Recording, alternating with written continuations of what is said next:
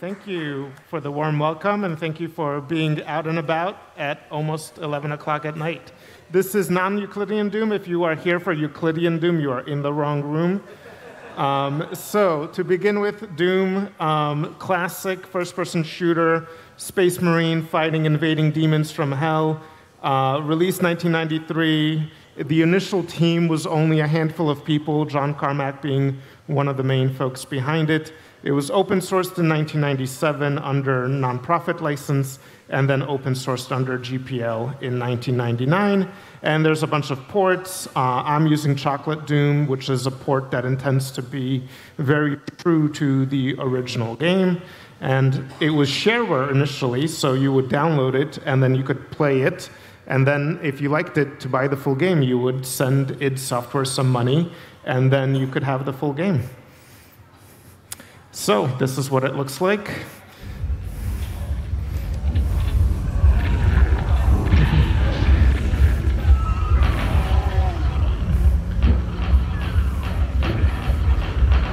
This is what it looks like when pi is just a little off, so it looks mostly fine. All right, so let's take a very, very brief segue to 1993. The minimum requirements for the game was a 386 with 4 megabytes of RAM, running a very, very small 320 by 200 resolution, no 3D acceleration, and networking, not TCP/IP, it was IPX. And also in 1993, we had hacking at the end of the universe. So the predecessor conference to this conference was also taking place at that time. And a very, very brief segue to hacking at the end of the universe. I just love the description from that conference about there will be a guarded depository for your laptops and valuables, and you might get your stuff back. And then also, you could make payment at the door, which we don't have now. And then very important, bring many guitars and laptops was for 1993 Hacker Camp. So anyway, back to Doom. So John Carmack wrote the networking stack for it, and he made a big mistake. He thought that only a couple of packets would not cause any problems when people were playing the game networked, but it turned out it did. So you could actually, there were denial of service attacks that were caused inadvertently by people playing Doom. So you would have a few dozen players that could completely cripple a network with a few thousand endpoints. And then there was a lot of network administrators at universities that wound up banning Doom or restricting it because it would literally take the network down if you were playing the game. And the other thing is it runs on everything. People have ported Doom to all sorts of platforms, including your badge. So runs on Doom. And Sylvain Lefebvre did the FPGA port, so it's actually an FPGA port of the game. The game originally, of course, was written in C. So pi, we all know pi, the ratio of the circumference to the diameter of a circle. All right, well, this is going to be some crowd interaction here. All right, 1, 4.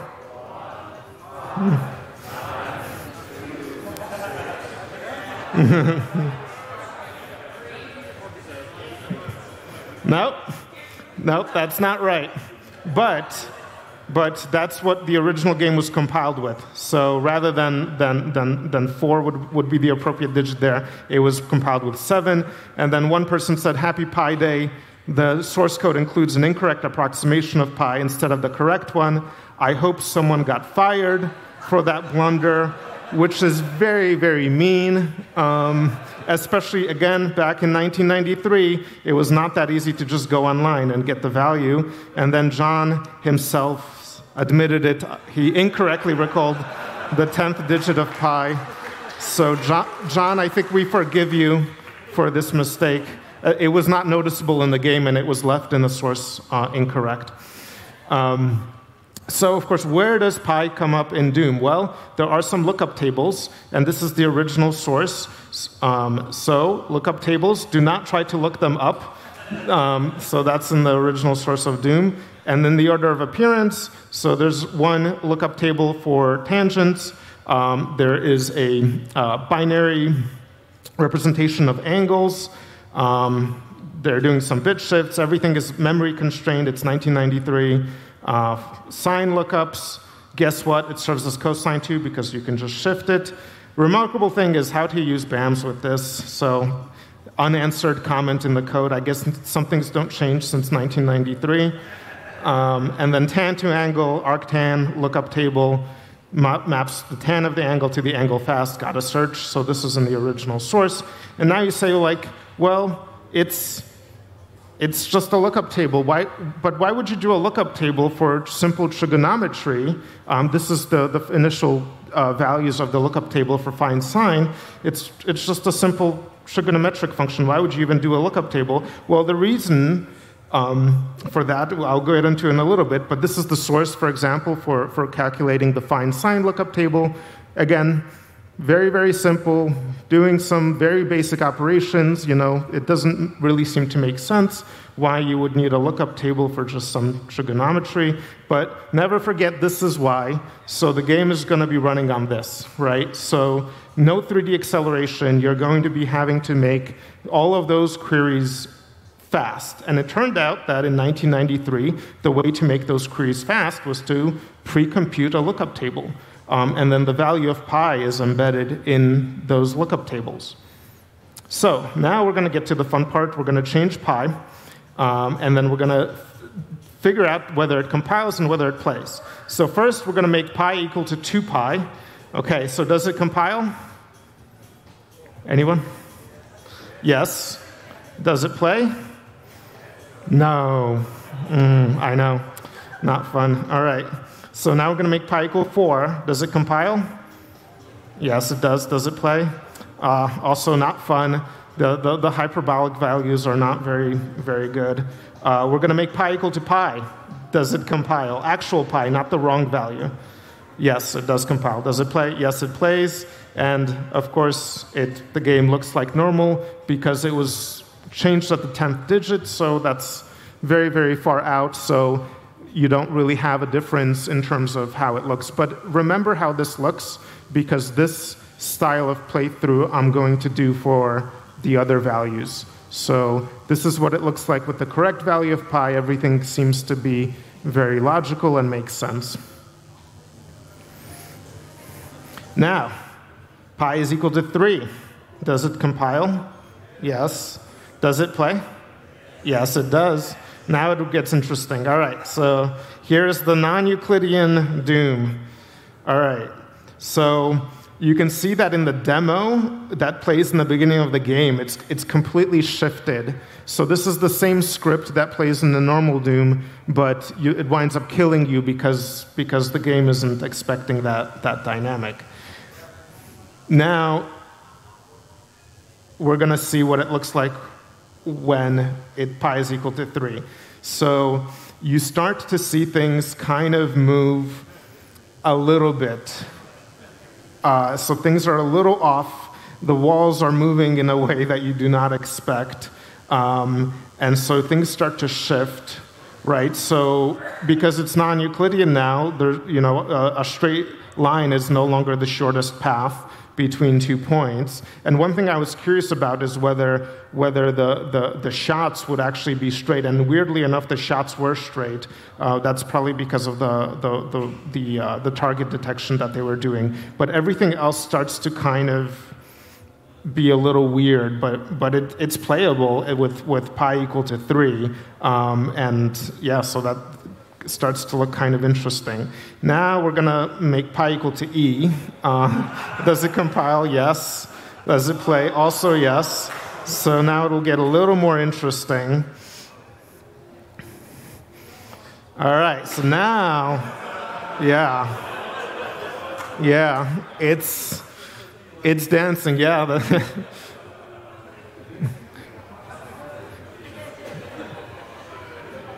Yeah, with enough intoxication, you can recreate this.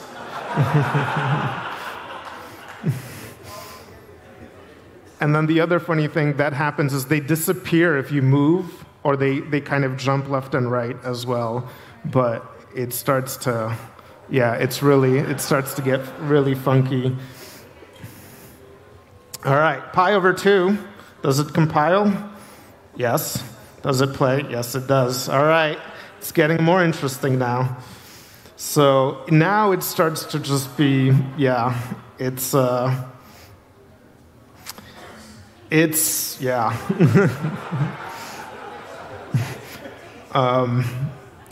Little, yeah, pretty hard to play at this point. And then, like, the wall boundaries are also kind of get in the way. But there's still collision detection here, so it's not that easy to clip through walls, even with this kind of rendering. So yeah, this is pi equal to pi over 2. All right, pi equals 0.0001. Does it compile? Yes. Does it play? Surprisingly, it does. All right. Yeah. That's, yeah, unfortunately. It plays, but not a very fun game.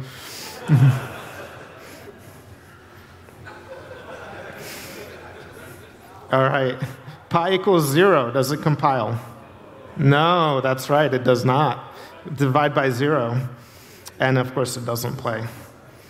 Negative pi? It compiles.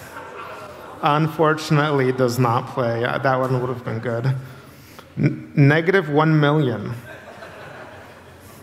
Yes, it compiles. Unfortunately, it does not play. So there's the table for the values I tried. I'm curious if there's other interesting values for those lookup tables that could make this game also kind of interesting. So if you want to try this yourself, you can get Chocolate Doom. You can modify the value of pi right in the source. There's 2 functions that generate those lookup tables, so they're normally commented out because those tables are pre-generated. So you uncomment them, then you generate those 3 lookup arrays, save those lookup arrays, compile. There's a builds tool that helps with the compilation as well. Then you download a map file of your choice. So everything here I did was on Doom 1, the original, but you can try this on Doom 2 and other games and see how it looks and enjoy it. And you could try this yourself. So to end off with, I want to go over some other projects. So one person, for example, did ray tracing Doom. So this is making the game look better. So it's the original game, but with ray tracing. This was done by Soul Team. This is open source as well, if you'd like to see this. Ray tracing in a game that's from 1993 is kind of interesting. JPEG injection, this is also really, really interesting. So this is a JPEG that's 117 kilobytes, normal JPEG, or it looks like a normal JPEG. Normal image, you can download it. It renders fine. It's a JPEG image. But if you take this JPEG and you save it as a Doom save file, and then you load it, there's going to be something interesting that happens. And so this is a video of that.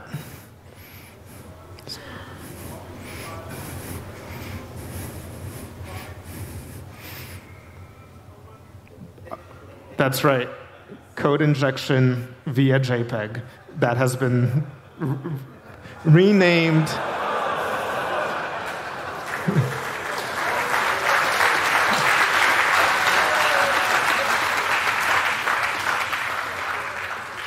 All in 117 kilobytes. So that was a great project that was done by KGSWS on Twitter.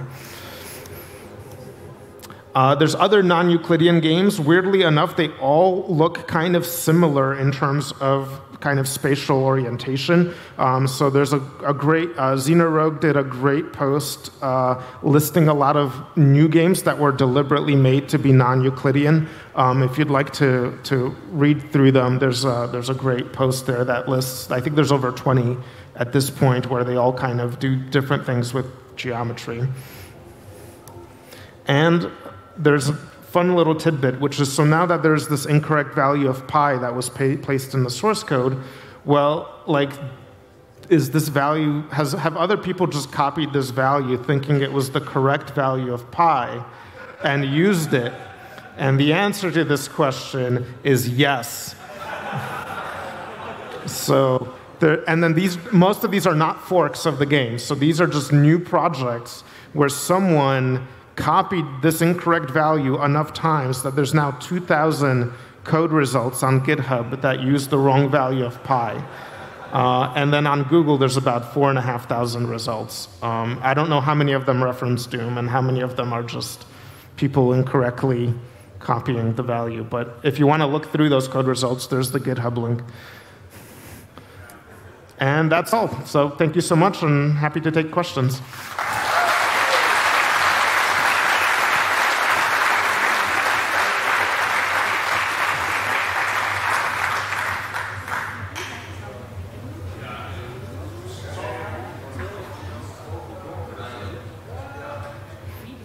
Time left? We do have some time left, so if you have any questions, please line up at the microphones and feel free to ask them. Anyone? Yes, perfect.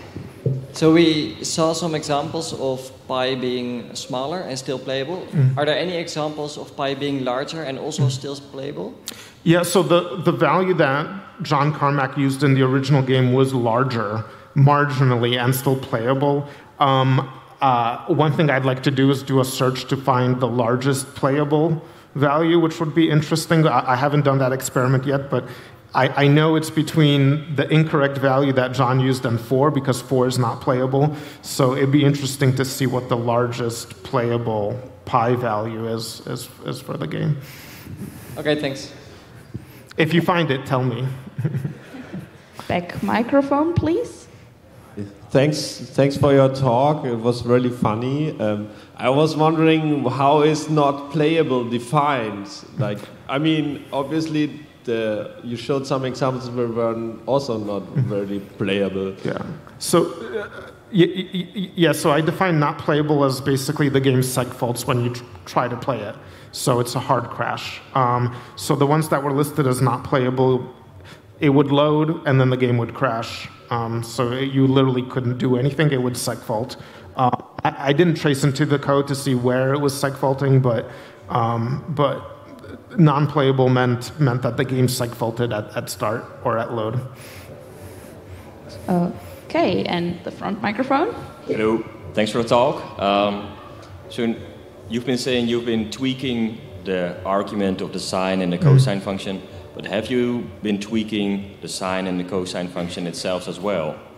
No, but that would be another great thing to do as a follow-up, is to change those lookup tables if it expects a cosine and you give it a sine, for example, right, and see how that kind of modifies the geometry.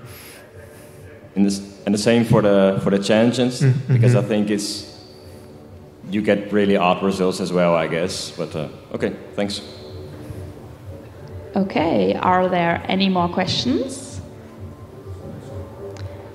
If that is not the case, you have a question? Okay, you don't? Good. If you have a question, you can probably also ask him afterwards. He will probably be available just outside the tent. So thank you for the really vivid talk. I really enjoyed it, and give him a warm round of applause, please. Thank you.